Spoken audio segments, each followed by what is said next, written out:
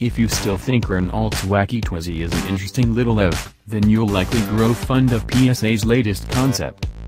Unveiled by the EU efficient urban light vehicle consortium and funded by the European Commission, it's part of the automaker's push to pass plan to deliver new mobility solutions, slotting between the two-wheel and four-wheel segments.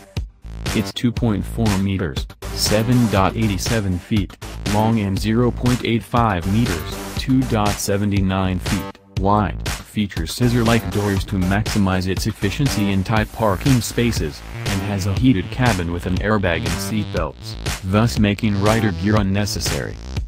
Despite its scooter appearance, it can be used on motorways as well, but it does require a driving license.